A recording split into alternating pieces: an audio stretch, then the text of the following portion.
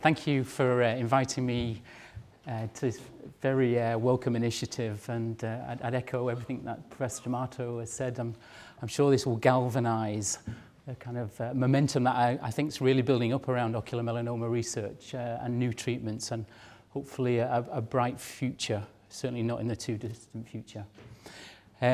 As many of you will be aware, there's been a significant improvement in our understanding of cancer treatments, cancer biology in recent years, and many new treatments in many different cancers. And I think it's fair to say we've often lagged behind in melanoma, but only this year, you may be aware there's been 2 new treatments licensed, which for the first time have shown very significant improvements in tumour shrinkage, as well as an improvement in survival for some patients, which is the first time in decades.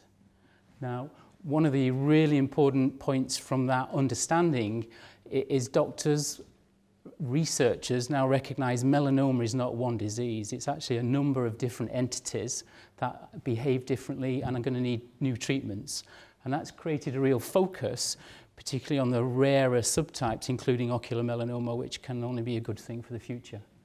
So what I'd like to do, if I can today, very much from an oncology perspective, is provide an overview, a summary of where I think we are in terms of ocular melanoma, particularly around the difficult issue of screening, some of the summary of what's out there on treatment of established secondary cancer in melanoma, and start to touch on some of the newer approaches that are evolving, and some of the newer initiatives. And what I'll do, and I hope this isn't too dry, but I want to very much carry on from where Professor D'Amato ended, is emphasise throughout the only way to do this is through evidence base, proving our worth, and through constant collaboration, and that's collaboration amongst doctors, amongst hospitals, amongst countries, and particularly partnerships between patients and professionals. So very welcome today.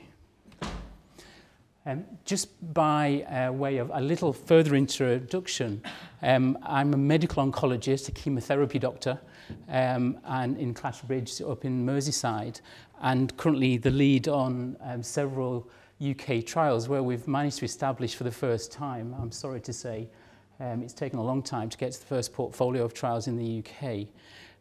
My work has kind of evolved very much from the support and expertise from working alongside Professor D'Amato in Liverpool, and for a long time we've had quite a unique team, a unique collaboration which I think is essential in taking forward treatment in other parts of the country, and that involves specialist pathology with Professor Copeland, some of the pathology work you've heard of, some of the tumour research, the work Professor D'Amato is involved with, close links with the liver surgeons, both in terms of clinical and research, and interventional radiology, something you heard about this afternoon. But certainly key from my point of view as an oncologist has been the ability to collaborate with my fellow colleagues in oncology, and we now work through the National Melanoma Group, where we have a subgroup increasingly focusing on ocular melanoma as one of the rare subtypes. We have a specialist unit in Liverpool now which is helping to drive forward some of the clinical trials that I'll touch on. And we have close links amongst all our oncology colleagues with European melanoma groups, and something else I'll talk to at the end, a very exciting initiative where ocular melanoma is now being a focus of an international rare cancer initiative that's hopefully going to bring together researchers and doctors from the US, from UK, and from wider Europe, mainland Europe. I think if there's one word that I come across more often than any other in ocular melanoma, it's the word rare. And it's been the obstacle to progress for a long, long time in this disease. This illustrates the Cancer Research UK website incidence figures. And as you can see, ocular melanoma is at the region of 500 to 600 cases per year, which is dwarfed by the number of breast cancer patients, which is edging towards 50,000 per year. And it's that has enabled or has not enabled us to push forward with research in this rare area, although I'm hopeful that's changing. So regrettably, it has been a rare cancer site. It is distinct from skin melanoma, and we need to bear that in mind in future treatments, future research. An added challenge, certainly for oncologists, for follow-up for patients, is that the risk of relapse can be very, very long. It can extend beyond 10 to 15 years, and in some cases up to 30 years. Illustrated cases of relapse have been documented. The work Professor D'Amato's touched on is very important in focusing onto higher risk groups, where we can focus down some of our more immediate research to try to prove its worth. There are several clinical hurdles we've got to get over if we want to create a standard of care.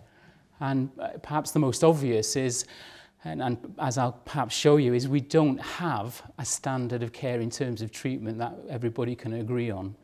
But closely following that is a variability in the clinical management and particularly follow-up. And this is where the issue of liver screening is really central. What we've heard so far is at diagnosis, there's a great deal of specialization in this rare disease with expert management. But there's then perhaps a less agreed approach and a greater variability on follow-up and particularly liver screening. And often that's devolved because of convenience for patients. And what that leads to, it gives us a background of often late presentation, where patients can present with quite large tumours with symptoms before we're aware, and that can make treatment very difficult. It's also led, I think, to a general lack of expertise amongst colleagues who see this as just another form of melanoma. And perhaps more than anything, that lack of standardisation in follow-up has created a lack of momentum in the past to create eye-specific research. Liver screening is terribly controversial. It's been debated since I became a consultant in '97 and probably a decade or so before that. The rationale is very simple. We have an illness, a disease with a very well-defined clinical course, where the liver is often the first organ to be affected. So we know how this behaves. We have prognostication from what you've heard earlier, so we can focus on the groups where that risk is greatest. It makes sense. If you can treat something early, you must improve outcomes. That seems intuitively correct. And it offers the option of delivering treatment to prevent rather than to wait for recurrence. The problem is, whilst the rationale's straightforward, we don't really know which imaging to use, we don't know how often, we don't know how long. 15, 20 years of follow-up is perhaps difficult. And more importantly, we don't have any real outcome measures or a handle on cost effectiveness, something which is difficult to balance against individual patient needs. And this is summarised really in some of the evidence, and only this year Dr. Augsburger from Cincinnati published some work on screening. And what he did is he reviewed all the literature on screening, over 4,000 on ocular melanoma, over 4,000 articles. Only 31 of those were actually suitable in terms of their design, their data, or their endpoints. 29 were case series. They weren't controlled in any way. They were a description of experience. They ranged from varying modalities of blood tests, chest x-rays, CT scans, MRIs. None of those trials were ever randomized. There was no control to show a benefit. What they concluded was there is no evidence that screening for all patients will improve survival from the evidence. They did raise the question that periodic surveillance for relapse should be questioned, but that there may be two exceptions. When this is part of an adjuvant trial, we're measuring what we're trying to achieve, or where screening facilitates future research. And I guess from my point of view, the issue we've got to really face up to is what is the end point we're aiming for? Is it survival? And we may not get there. Once we know the end point, we can decide on what the right modality is. In Liverpool, we've taken a slightly different approach based on prognostication with the rationale. If we can focus on high-risk patients, we can not only understand the biology and the natural history sooner, but we can focus on those patients with the greatest potential need. And we're just completing what has been a 10-year prospective study, non-randomized but informed consent study in high-risk patients identified through the prognostic tools you've heard of this morning. And that's involved 6 monthly liver MRI with a number of blood tests. What's been important is that study has helped kickstart future studies and additional studies, and alongside those we've done important psychology sub-studies looking at the psychological burden of prognostication, and we're looking at prospective collection of blood samples to try and find new markers for the future. We're currently analysing our most recent update, and what we have is 188 patients, so it's relatively small numbers, although larger than most other series. A significant minority don't want screening for various reasons. Of the 279, a number of patients, due to travelling, due to comorbidity, did not take up the offer. Median time to relapse for this group of patients is 18 months, so the prognostication works. 92% of our patients are asymptomatic. The scan is the first indication there's a problem. Nearly half of those had small tumours, and relatively small numbers of tumours, which suggested operability, the ability to remove them at surgery. But ultimately, following further investigations, most notably laparoscopy, a direct visualisation through a camera, only 11 of those patients had a complete resection, and I'll come back to that later. What we do know is if you can have your tumour resected, you will do better, and the survival is double that of people who can't have surgery. What we don't know is whether we're really just selecting out better biology from people who have slower growing tumours. And in this cohort, over a third of people are well and stable for at least 2 years. What's been very important from my point of view and my oncology colleagues is that data threw up a real unmet need for treating people who don't have operable disease, and that's threw forward the first cohort of these studies, which have, I think, been a major step forward in terms of research. So from my perspective, there are lots of benefits. The majority of patients we see welcome standardized follow-up and welcome our 6 monthly visits. I've got no doubt this promotes standardization of care and follow-up and expertise. I know much more now than I knew 10 years ago. It definitely identifies a small subset, probably 10% of patients who can have liver surgery, and more than anything, this standardization will help us make progress and facilitate new research in the future. There's no doubt if we find asymptomatic tumours early, we have what we call lead time bias. That means people appear to be living longer because we find the tumours sooner, so it's not proof of benefit. I'm not sure whether this will improve survival for everybody, but it will certainly lead to improved research and the opportunity to develop preventative therapies. On the back of that, we don't know which modality, we don't know how often. We require a definitive trial, but we've attempted that, and logistically it's proven to be very difficult on funding arrangements, but it's something we need to keep thinking about. Adjuvant treatment, or the delivery of preventative treatment, is intrinsically linked to what I've discussed, and the biggest hindrance is we don't have a sufficiently active therapy that's proven to take into a preventative settings. We have some that aren't too far away, but we also need a large number of patients. We need coordination, we need collaboration to make that sort of trial work. There have been a number of trials which have attempted to do this. We've got some preliminary information. A Swiss study looked at a group of patients and delivered intra-arterial chemotherapy directly into the liver of people with no apparent cancer. There was significant toxicity from that approach, and we have to be careful.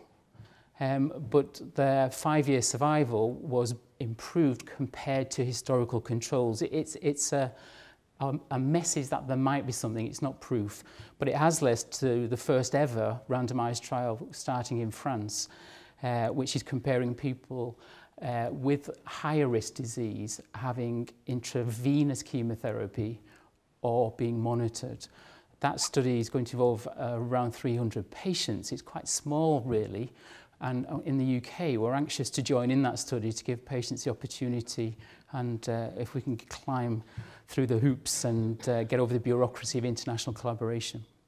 There are several small studies running across the US, which are really very exploratory, looking at whether we can see safety with these treatments.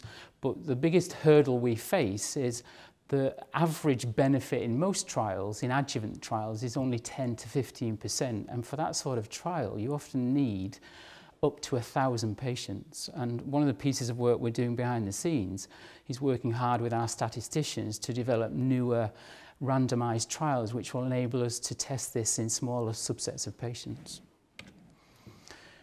Regrettably, despite all the good treatment on the primary, a significant proportion of patients do go on to develop secondary tumours. We don't really know, or I don't know, what the incidence is in the UK. I can only estimate it's in the region of 100 to 150 patients per year, but because of this devolved care, it's very difficult to know.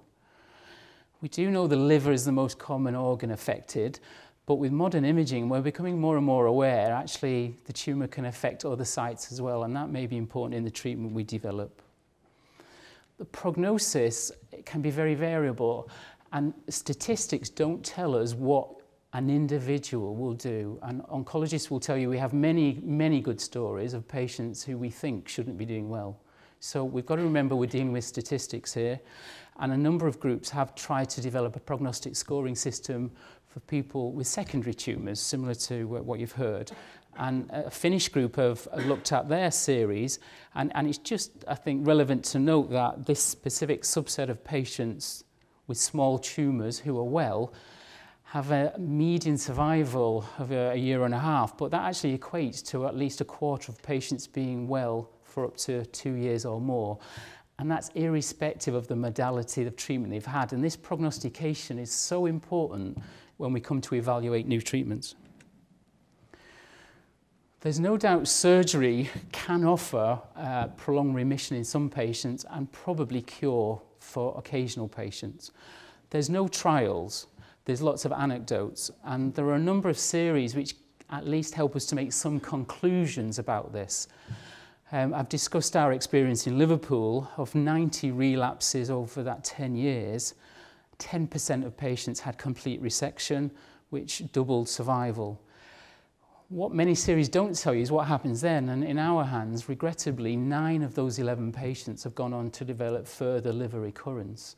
And it's certainly, in my mind, very likely that from the outset, we're dealing with a small multifocal problem that can't be necessarily fixed by just focusing on the tumours we can see. We need other adjuvant therapies, we need other drugs. Very small series from Israel, 74 relapse patients over 19 years. It's not a lot of patients, but with a 17% resection rate. And then the largest series in probably the world, I imagine, from the Curie Institute in Paris, where they looked at 470 patients over only an 8-year period. And they have remarkably consistent data, or I should say we have remarkably consistent data with them, with this 10% resection rate and a doubling of survival. So it does appear the figures are similar across our centres. And I think we've come to several conclusions from those series and from our experience. No imaging is currently sensitive enough in this disease, and many patients are upstaged when you have direct vision under laparoscopy.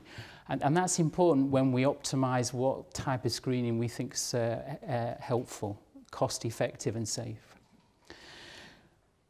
If you can achieve complete resection, it equates with long-term survival, and it's often in patients with 1 or 2 tumours and small volume disease. Regrettably, further relapse is common, so we need to look at other adjuvant treatments. Unfortunately, most patients are not eligible for resectable surgery, and historically the benchmark of treatment has been chemotherapy. And I just put this table up. It's a bit busy, but I think it illustrates some of the challenges we have in moving forward. This is a series of studies that often come from single institutions, that therefore, to some extent, possibly biased by selection.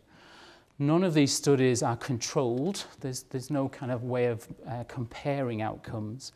Vast majority are very small numbers of patients, and this stretches over 10 to 20 years of research. Various types of chemotherapy, but there's a consistency that chemotherapy is not very good. The response rate to chemotherapy, the ability to shrink tumours, is actually very small. However, there are cases in all series of patients who have disease stabilisation. And what this data doesn't tell us is what the duration of that stabilisation is, which is something we need to know for the future. The overall outcome from these studies is poor, but again, it often reflects research 10, 20 years ago treating patients with very advanced disease. We've now moved on in our kind of first phase of new trials, I guess, away from chemotherapy, and the real focus in many cancers now is towards targeted therapies, which are much more focused on the biology of the disease. And in recent years, there's been an emphasis on a specific gene that can go wrong in some melanomas called the KIT gene. And it's been known for some time now that in some rare melanomas that can drive growth of the tumour. And on the back of that research, we've now had 3 studies completed in ocular melanoma across the world, including a UK study which completed last year. Unfortunately, those studies are largely negative in terms of the overall survival outcomes. However, there are a number of positives to come from this. These studies are accrued quickly. The UK study accrued within 18 months, much quicker than old studies. There's a momentum building. Whilst there were no major responses, there were actually 2 responders in our series in the UK, and a number of patients with more prolonged disease, including a patient who's still on therapy 18 months on. We don't know if that's the imatinib or, as with all series, there are some patients always doing better. Similar study in the US using a related drug called sunitinib, first reported a few years ago, and that a further response, but again, a hint that disease stabilisation, putting the brakes on, was maybe a more realistic outcome. What we've since found from these studies and from other studies is there are very rare KIT mutations in eye melanoma, but it means we can close the book, we can move on to the next treatment. And following very closely on this has been another move forward with an identification of another genetic abnormality, which may be much more specific. More than 80% of tumours have this, and there's now a race on to try to develop drugs that can target this specific problem. On the back of that data, it's created a momentum, and you may be aware in the UK, we're now currently running one of the studies that are ongoing, the SWAV study. And this study is trying to evaluate sunitinib in a more methodical way. We know sunitinib may not have a high response rate, but it may be sufficient to shift stabilisation. And this study is one of the largest studies in the world at only 120 patients. We're a third of the way along the way. It's based upon the pilot study which suggested stabilisation, but it's essential if we're going to move away from chemotherapy that we prove this in a randomised trial. It's something I'll come back to, but because of that, the design is that patients who receive chemotherapy can cross over at an early time point to allow the maximum exposure to sunitinib. Another important aspect of that study, again linking on to what was discussed earlier, is we're collecting tumour biopsy material from every patient and blood samples to help us find a new way, new targets. So that part is essential as well.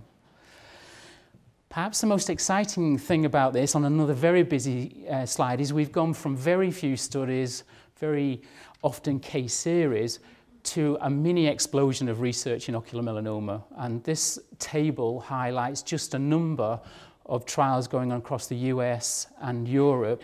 Each of them are looking at different drugs. Many still only have a number. They're looking at different aspects of the disease.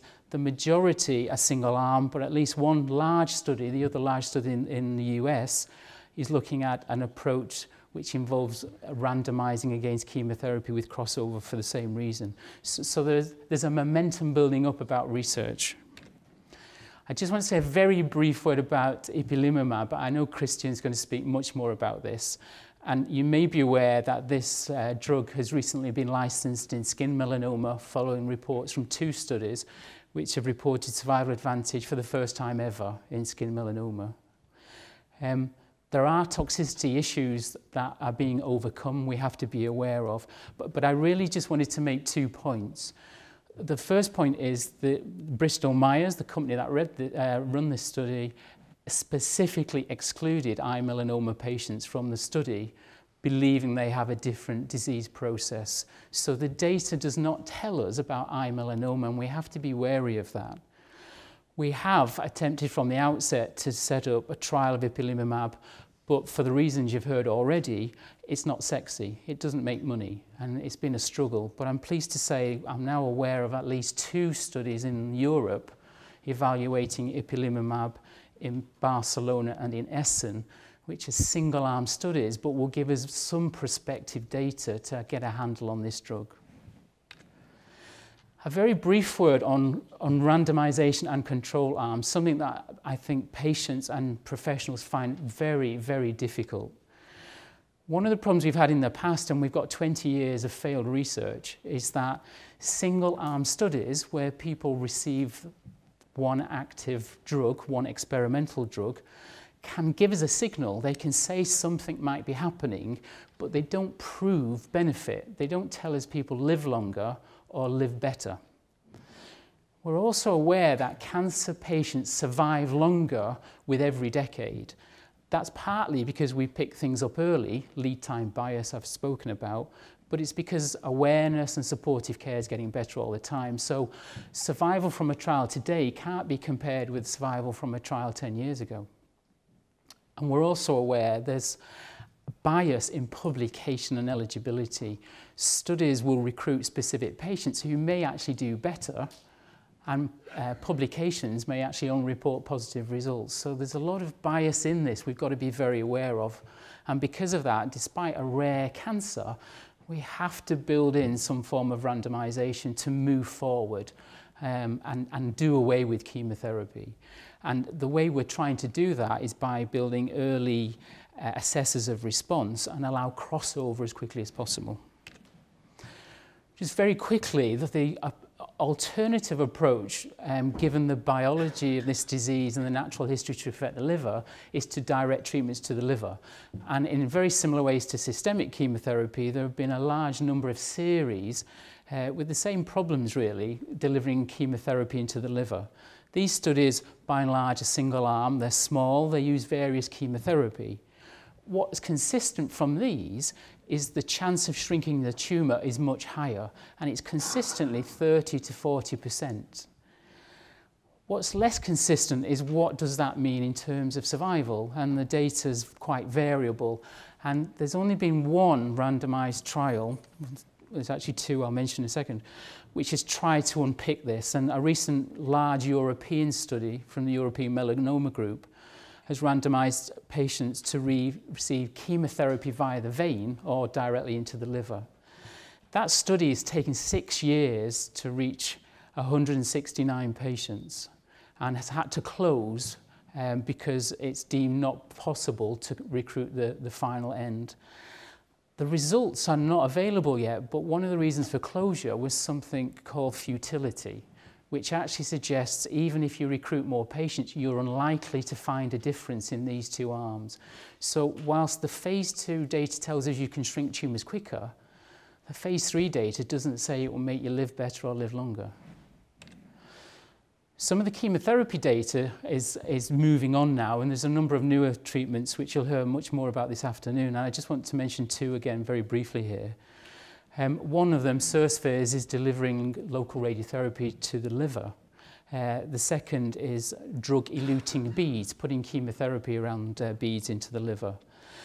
The general comment I wanted to make is we've got the same issue here that we need to get beyond, which is we have a lot of research evidence in other cancers. We have very large phase 3 trials going on, but we have only really small amount of experience in eye melanoma specifically. And in this one particular report, which was the last one I found, it suggested Surspheres may have a real benefit on stabilization, but we just don't know what that means. We need to do more prospective work to understand it. Similarly, drug-eluting beads, in this small study, 100% of patients responded, but 2 years on, we've not heard any more about longevity of benefit. We don't know what it means. The most robust data at the moment that exists for regional therapy comes from a treatment called isolated liver perfusion, you may have heard of, the DELCATH system. In this technique, very high doses of chemotherapy are perfused into the liver by effectively locking the chemotherapy into the liver by a system of catheters and balloons which prevents leakage into the circulation. It's a procedure that used to involve a major operation but can now be done in the X-ray department using percutaneous needles.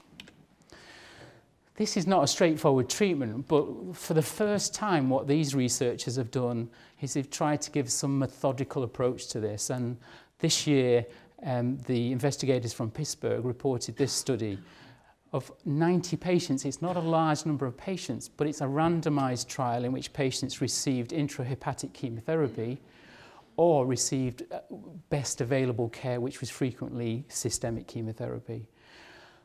Consistent with the previous results, 30% response rate, 30% of tumours shrunk.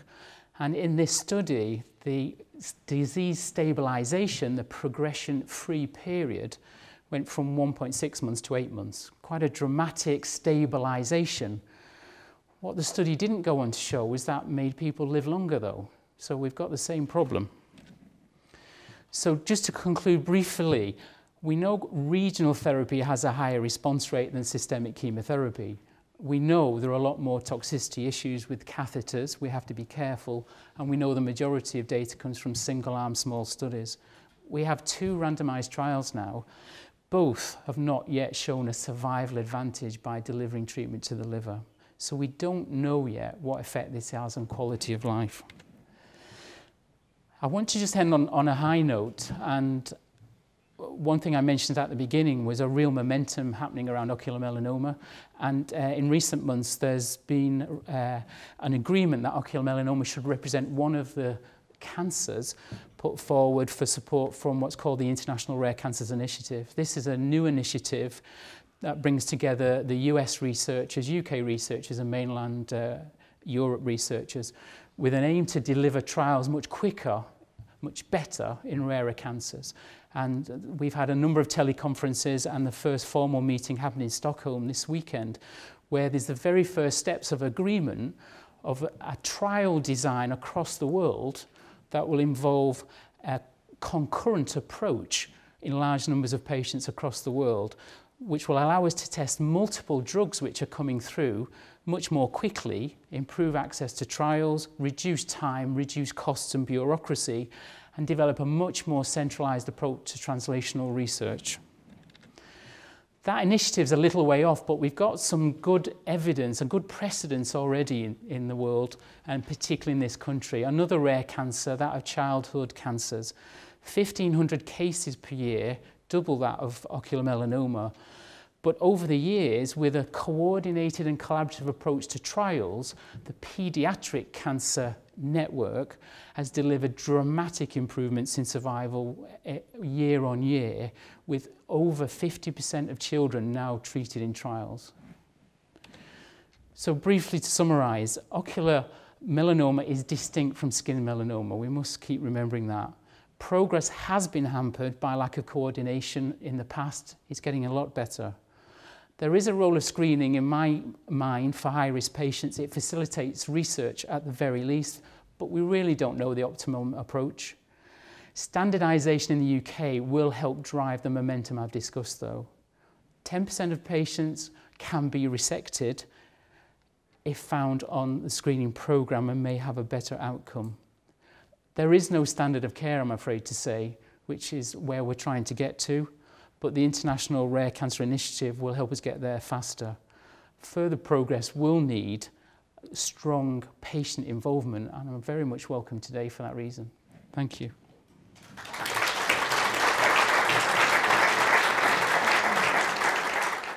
I always have trouble with evidence-based I guess because I I've never asked any of my clinicians to cure me. I've just asked them if they can't cure me, give me a better time or a slightly longer time I'd like. And I don't see that evidence-based medicine actually thinks about the quality. They're looking at overall survival. Not true. I think in assessing benefit, the first is, does it shrink? The second is, do you slow it down? The next is, do you live longer? And as part of the live longer, quality of life measurements are intrinsic to what we do and what we would want to do. So if I'm only going to live 6 months, then I want those 6 months to be an active 6 months. Yeah, and one could argue, therefore, don't have treatment. So that's the awful balance. Having treatment may tie you up in hospital. It may cause all sorts of problems. That's the counter-argument, that in trying to deliver the right treatment, we all want people to live better, live longer. But I sense we'll never get there if we carry on constantly anecdoting. We have to find a way to do this that helps everybody. But I do believe... That's a very hard price for me, the individual. I do, but I think I can only... No, and I think you have to be selfish. But I think as a doctor, I want to say in 10 years' time we've made progress. And an individualised approach, I don't think will do that. But in your shoes, I think I can agree with everything. I would say, even from skin melanoma, the response rate to one of the new drugs was 50%. You know, it's dramatic. Even that needed a randomised trial. It happened very quickly, and consequently, the world's moving on. But to commission treatments, to get standardisation, we've got to deliver evidence. Yeah, but in a very small instance of disease. Skin melanoma, much bigger instance. Yeah. But anecdotal signposts, yeah. if you like. I agree. Anecdotal signposts take us that direction, but I think you and many people have helped us get there. But with the things I've talked about, I think we've got a global population now. We can do this. We just need bigger numbers across the world rather than in Liverpool, Glasgow, whatever. It's about collaboration, this, and we can do it if we do it together. Thank you. Okay, any more questions? Does everybody get the opportunity to have a laparoscopy to get a liver biopsy if they've got tumour in the liver? Or is there some people that you won't do that with? I think certainly in the past, if a patient's found to have a large amount of tumour and the options for treatment are slim, that there is a question as to whether an invasive procedure, a biopsy, is fair and appropriate. And there's certainly patients where we won't necessarily request or demand a biopsy in the setting of a high-risk patient where there is a large form of disease where we can't manage it. Where we're certainly edging towards treatment, most oncologists would wish histological confirmation so we're not missing something else as well as part of the research is enabling us to actually develop new ideas from that tissue as well. So I don't think all oncologists would say it's absolutely necessary in all cases. I think you have to make an individualized decision there on the benefit and risk. Yeah, hi. The point is, you want to do a test if you can do something about the result. Yeah. So if there's no chance that surgery will ever be feasible, then there's no point in doing anything with it coming, because you know that will not alter the management, and therefore, you know, it needs to sit in the context of what might you want to do if the result were negative. So for example, the laparoscopy is clear, would you then resect the liver metastases? So where the decision is made on the basis of that information. So I think we need to be really careful that not every test in every situation is per se useful. It's only useful if it helps us make a decision to guide what we could offer next. And I think that's really important. Yeah, and I think the other thing, just so don't confuse, biopsies don't need laparoscopy. The telescope is a way of evaluating the liver for resection where images don't tell us all the answers. Can I just make a comment as well? So I'm an oncologist as well, James Larkin. Biopsies aren't a panacea either, unfortunately. Sometimes we don't get diagnostic results and they take time. It might take a week or two to organise one, a week or two to get a result, and that's 4 weeks. And if you've got a negative biopsy after 4 weeks, especially if someone's ill and things are moving rapidly, you've lost that 4 weeks to go for treatment. So I completely agree with what Christian and Ernie have just said. We make an individual decision to do with Thank you.